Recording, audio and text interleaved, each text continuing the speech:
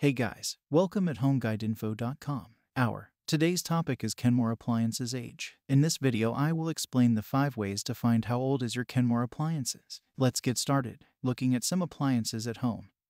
You know that they've been around for a while now, but telling their age is not always shown plainly in front of them. When you buy a new house, you will probably want to know the age of the appliances. Knowing the age of your appliances helps to know if they're too old and need replacing. Moreover, you don't want appliances that will likely disappoint you, hence the need to know how to tell the age of your Kenmore appliances. You can tell the age of your Kenmore appliances by looking up their serial numbers. The first few letters of the serial number identify their manufacture dates. However, using the serial number to tell the age is not always easy.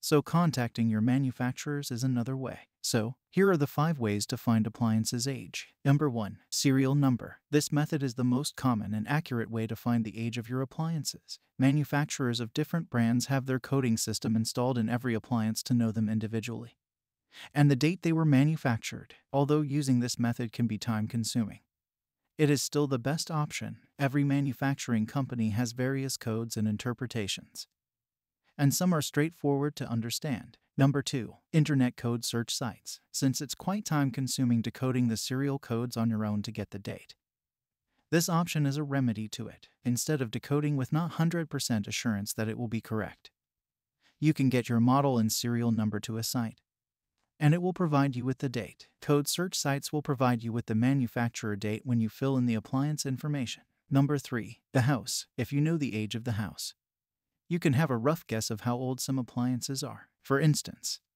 if they built the house within 2010, they undoubtedly installed the appliance during that time. Number 4. Manual. The manuals of your appliances will also contain some details about your appliances. For example, most of the manuals include the date of manufacture. If you can't find the manual, you can contact the former owners of your house.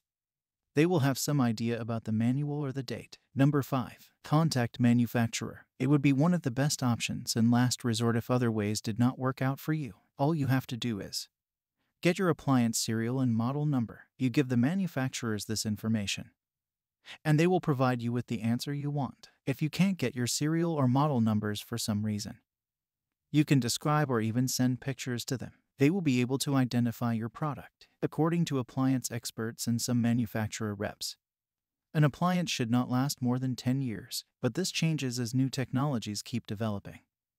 Manufacturers also improve their quality, so a standard appliance will last up to 25 years. So, I hope this video helps you to identify your appliance's age. If you would like to read a blog post about this topic, you can visit our website. Link is in the description. See you in the next video.